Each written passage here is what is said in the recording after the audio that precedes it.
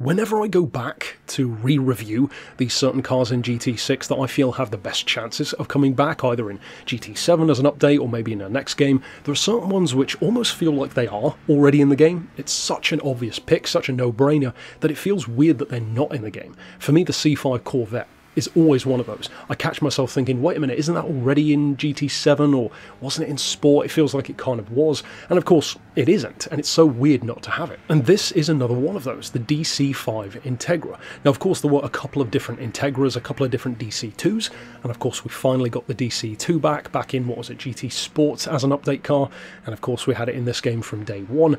My absolute favourite JDM car is the DC2, more specifically the DB8 in particular, which is the rarer four-door version. This one though is also a car which I have a lot of love for. I have not driven either of these in real life, a DC2 or a DC5, and to be honest, I'm a little bit worried to do so, because they say don't meet your heroes. I absolutely love the DC2, but I have driven a couple of Civic Type Rs. I drove an FN2 Mugen and an FD2, which of course is another car which I believe does deserve a revisit, because I could definitely see that one coming back as well, and I wasn't entirely thrilled on either. I felt like they were cars which really need to be worked super hard to get the best out of them, which of course is part of that VTEC allure, but the problem is it means that they're boring 90% of the time, because you're just toddling around in what feels like a normal car. Some people might love that, but for me it doesn't quite feel special enough compared to what I would have expected. But the Integra, I really hope that's not the case, and I guess we'll find out sometime in Beards and Cars. For now though, this one is such an obvious choice that it is shocking to me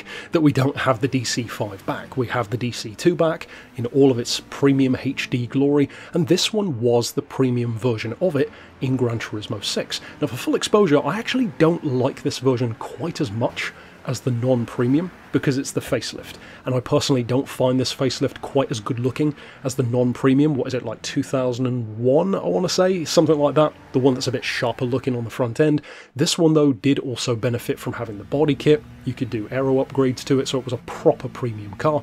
And in terms of spec, it's interesting to compare the DC5 to something like a DC2, because despite being so clearly the same lineage, they're quite different in their approach. For one thing, this car's quite a bit heavier than the DC2. It's 1180 kilos, which definitely isn't too heavy at all, but that's a fair amount more. What's that, the best part of 100 kgs, something like that?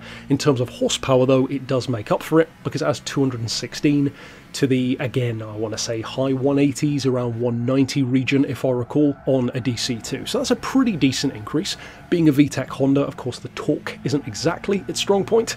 It's a bit of a superbike in terms of its engine, 152 foot-pounds, of course, naturally aspirated 2-litre engine, and duh, front-wheel drive, because obviously. The price tag is pretty cheap, 27 grand. I feel like it's one of those cars that if it did come back, it would probably be about the same. I could see them maybe changing it to 30 grand, something like that. And if they were to bring it back, it seems kind of obvious that this would be the one, since it was already a premium. Doesn't necessarily mean that it will be, but I'd say chances are. It does beg the question though, what would it be like if it were to return?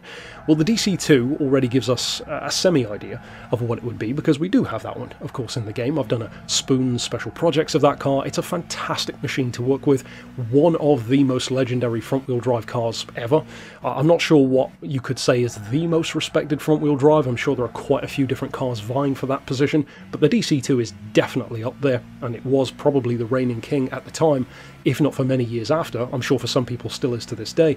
This one, I don't quite hear that level of respect for. And I get the vibe, and again this is coming from someone who hasn't driven either, so I certainly stand to be corrected, I get the vibe that the DC5 was aiming to be a little bit more accessible, almost like a bit more of a hot hatch approach, where it's got a little bit more space, a little bit more practicality, it's a little bit bigger, a little bit heavier, a little bit more maybe forgiving, perhaps slightly more comfortable for longer journeys, that kind of vibe.